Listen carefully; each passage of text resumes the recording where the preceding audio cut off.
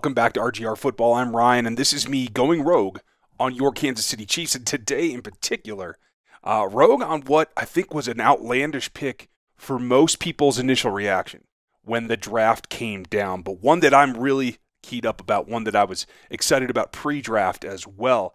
If you're new to the channel, make sure you click the sub button now and hit that bell notification so you know when something new comes out. If you like this one, leave a thumbs up. It really helps me. And leave your comment below because we're going to be talking today about L'Jarius Sneed.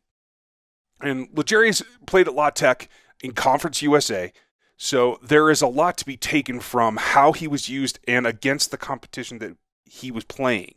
Now we're going to take a look at what L'Jarius Sneed brings to the table, and that's that he's got good height at 6'1.5", 192 pounds, great arm length at 31.5, just about. And it's the athleticism. 4.37 the 40 was widely reported, but he's also got a good takeoff at 153. And his vertical is competitive and helps him get his hands on the ball at 41 inches. It all leads to him being the number 2 cornerback in his draft class athletic matrix rankings and the number 3 in the hawk rate, which is how often he gets his hand on the ball to either take it away or make that pass break up. I've selected some all-22 that I was able to get from a number of different teams. Some in Conference USA. This one was a matchup against Texas, and this was in 2019. And part of the reason that I feel that he really went under the radar for quite a bit is because he was playing out of position in 2019. You can see him lined up here as a safety over the top of what's going to be, I think, some pattern match, but he's going to be playing split here. And this is the first look at how he works, how he functions. That's really the key to it, is he is functional despite playing at a deep zone-oriented, obviously playing safety here, that is a little bit outside of his best skill set, but obviously I think something that he was comfortable with. They needed safety play. They needed help in his last year with Amik Robertson, who's going to be up here at the top of your screen, manning one of the corner positions. They felt like they had a matchup that they could go to against a team's top receiver, but they needed help over the top. Their safety play was just a little bit off, and they asked him to move, and he did. He took one for the team and got back to that safety, but he is more comfortable and more productive at cornerback. We'll get to some of his corner film here in a couple of minutes, but I want to show you what he plays like. Here he's lined up at the back. And he's a guy, I'm going to put this to full speed here, and we're just going to see him do what he does and paying attention. He's very good at watching the quarterback, very much the key. And here again, they've had a split zone here. He's over the top. You have a corner here in the zone turn. You have 10 diving down inside. That's something we're going to see later. This, by the way, is Duvernay. We're going to see him in a little bit. He is now a Baltimore Raven.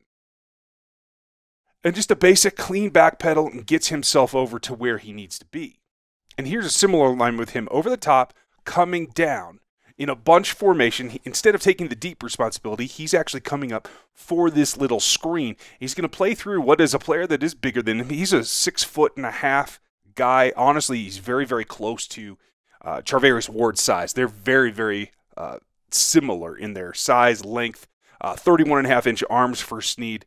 6'1.5", 192 pounds, nearly identical to what you see in Charvarius Ward. And he plays through this bigger receiver and actually gets to the force, and that's something that you need to see from him.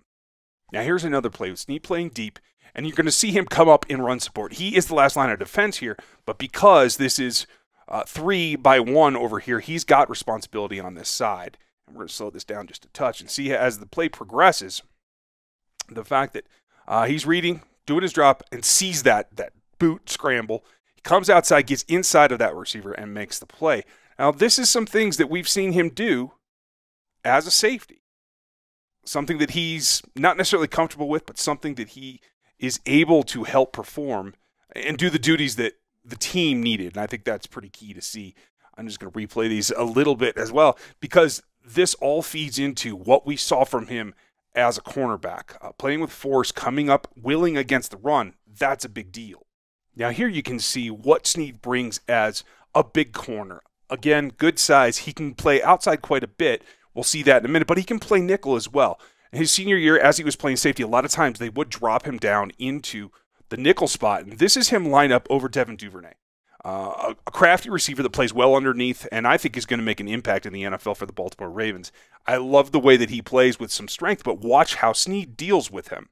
And that is to come in and get physical, do what he does. He's not in a press, but he comes downhill and is able to stick with him, does what he needs to do in order to contain that particular player. Now, while that last play didn't give you a whole lot of feel, here's a different scenario where you have cover 4 coming at you with 2 safeties in the middle, and the corners are going to drop 2. This is Sneed located here over the top of what's going to be a 4-deep zone with this linebacker actually coming inside. This, again, is Duvernay, and you're going to see how the athleticism plays into, even though he's playing so far off, this is very reminiscent of what he can do as a corner when he's up in man, particularly in press, which we'll see here in a minute. And as we run this forward, watch him eat up the gap and be able to flip his hips right there, coming down and coming back. That is key to being able to be a guy that can cover when you need him. I'm going to slow this down a little bit so that we can see right here as Duvernay comes off the wall, he's turning, gets his hips one way, turns right around, and is able to flip it back. Now, if that ball's on the money, does that actually get completed? It's possible, but it's something that he's in the position to show what he can do. That's going to be important going forward. Now, prior to him wearing number 1 and playing safe, he wore number 20 and was a guy that could match up, play outside corner.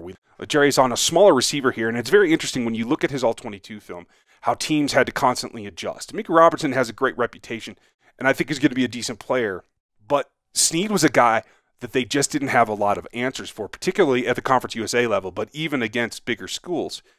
Sometimes they tried to go small and speedy at him. He still has the speed and the ability to turn his hips, like we saw earlier, in order to stay with those guys. That's key. Sometimes they tried to go big against him and muscle up on him. We're going to see some of that here because L'Jarius Sneed is comfortable playing physical. It's one of the traits that I like about him best, and I am sure that that's what the Chiefs see in him, in being able to play press man, being able to be a guy that is confident there to match, to carry, and he does a good job in a number of little things as well. Here we're going to see just how plays start, and again, this is a smaller receiver he's going against here, but that's not going to be the only one. As we see this, it's technique, it's aggression controlled, knowing that he can get done what he needs to get done. And as this play comes off, you'll see just the kind of punch that he uses, using those long arms to get his job done. Actually disrupting there. Now that's a smaller player, obviously messed up his route, and even though he's on the low crosser, he's able to get that done. And it's not just against the smaller receivers. Here he is lined up against a much bigger body. But again, you're going to see something very similar in the way that he attacks his job. And that is to disrupt. Now this is an interesting one because this is a press zone look. He's going to disrupt this route and get guys off of their timing. And then he's going to drop into his zone, allowing this safety to maintain his zone as well. As we slow this down just a little bit, we'll see the progression that he's aware of what his responsibilities are. And being assignment sound is going to be key in him moving to the NFL. Makes his jam, disrupts that route. And now he's back into his zone look, aware of his assignment. Now this game is against Hawaii. It is a bowl game. And they couldn't get what they wanted when going against Sneed with their smaller, speedier receivers because he has the ability to carry with them. So they switched it up and they tried to go big against him. And they moved this particular receiver on him for a number of reps, trying to out-physical him, trying to get the advantage over him, wear him out a little bit. And you'll see what the result is here. It's one of my favorite plays. It just shows you, despite being, now he is the guy at the disadvantage physically in terms of length, in terms of size and weight. But this is how he fights through. And it's simple. It's not quitting. It's not just getting the jam and letting go. He's going to carry that through. This is the kind of thing that I love to see in a player because he's going to need to do this at the NFL level. It's not just enough to try to get initial jam and disrupt a route. You got to fight through this stuff. And that comes in handy when you're used to playing through, when you're used to being able to battle. It allows you to disguise a few things too. And here we're going to see what they use his skill set for in another way, being a chess piece, being somebody who can do multiple jobs. We've seen him earlier in this video play the safety spot, come in and play the nickel as a drop down, but have mixed responsibilities here. Well, not only can he man the outside like we've seen to this point, he can disguise things as well. And now he's given a signal back here about where he's going to be at because he's off to the races, charging, trying to make that leap and time that pass. He doesn't actually get his hands on it, But that's a nice play from a guy that isn't asked to rush a whole lot. And this blitz is something that I think you're going to see him be able to do from the outside in the NFL, but specifically from the nickel that I think they're going to put him in at times. And all that culminates in what I think is my favorite play of the all-22 I've been able to get on Sneed. And here is another CUSA opponent, again, trying to go a little bit smaller. This is like a 5'10 receiver that's got pretty good speed. There's another one on this team we'll see in a little bit, but they're trying to utilize that. And so what Sneed does is execute his jam and then look to make some profit off of it. Very much reminiscent of a college Marcus Peters that came to the Kansas City Chiefs and had a knack for getting his hand on the ball. I think that's what the Chiefs see in what he's able to do. Now, this is, again, an interesting zone concept off of a press. This is something you've seen him do. And I'm very intrigued to see what he can do here. Right now, he's going to get that press, bam, knock him off the route, and then come back underneath where that pass was intended, leaping catch, and take it in for pick six. You don't see that every day, and we're going to slow that down a little bit because he's got to complete two different things. Get this jam, and watch how he knocks this receiver all the way off the route. I mean, to the ground. That's significant. And now he's immediately crossed his hips over, and he's trying to get his depth to get to his zone of responsibility.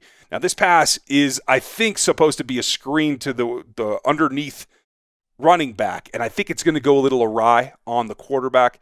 And he's just watching. Right now, you can see he is zoned in watching this quarterback. That's something that Sneed does all the time. It's going to pay off for him in the league so long as that he can get his fundamentals down and be in position to make plays like this one where he's just watching, slight overthrow, and he can take it away. Nice grab and a spin, and then it's all athleticism getting to the end zone, something that I expect to see him do in KC. Now, versatility is something that we've heard Steve Spagnuolo talk about. We've heard Coach Madison talk about this. And the Chiefs really like what Sneed brings because of that versatility. Playing safety, playing corner, but specifically, I think it's about the techniques. Being able to play man versus zone. We're going to see a couple of plays here that are very similar with very different responsibilities, and it goes to show how he can play. Now, again, this is 2018 film with him at corner wearing 24 here. And what I want you to notice is the way that they are in a bunch with tight end on the other side, so 3 by 1, running back in the back.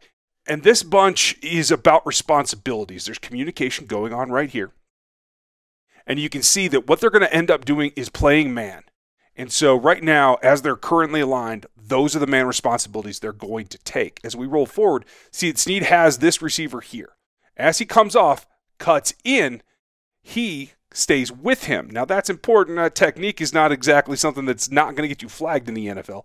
But this is about being able to play your responsibilities with this 38 carrying his receiver. And this is Mick Robinson diving underneath as the two outside receivers are basically running routes that allow the inside receiver to duck under. That's Robertson here. He's got to duck under while Sneed is playing his man on the in-cutting route.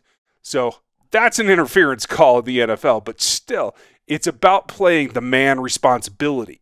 And here we say the opposite, the mirror approach later in that same game with tight end over here, 3-man bunch here. This is Sneed now playing on the left-hand side. He did line up a lot as the right-hand outside corner, but when this kind of thing happens, you do shift down. So this is where he is. And again, 3 defenders, not the same 3 defenders, but 3 defenders nonetheless. He's aligned to the outside. So had they played the man coverage they played last time, his responsibility is going to be 10, but that's not what they do here. I'm going to speed this back up so we can see it real time. And you'll see that while the play is the same, the formation is the same, the responsibilities are very different. And as he plays off here, his man cuts inside, and he is digging deep in his back pedal to get to his designated zone. And going back, we will see that it is an in-round cut from this outside receiver. He's getting to a spot. He's defending a space in an area while these defenders have different places that they have to defend. As we roll it forward here on a little bit slower, and we see from the get-go, as the ball is snapped, these receivers are both taking outside releases, whereas his outside receiver is diving inside, trying to split the difference between these two other routes being run that are really in defense of his route. They're clearing the way so that he can cut in between them.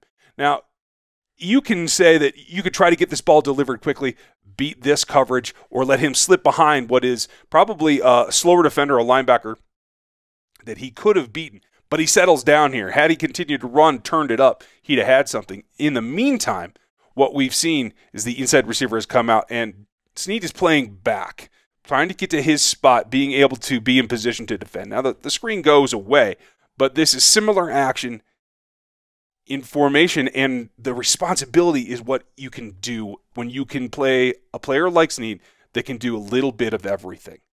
Now, I hope you guys enjoyed this. There's a lot to go on, a lot to look at. There is more film out there, but you never know what you're going to find. If you like this one, make sure that you hit that sub button, the bell notification, leave your comment below, and hit a thumbs up if you like this one. I will have more of these during the summer. This is an early look at Sneed. If I find more film that I can dig into, I will definitely let you know. That is something that I enjoy doing, and I think you guys get a kick out of doing as well. So we'll have more for you. Make sure you check out these as they come up on your screen. Thanks for watching this one, and I'll check you next time.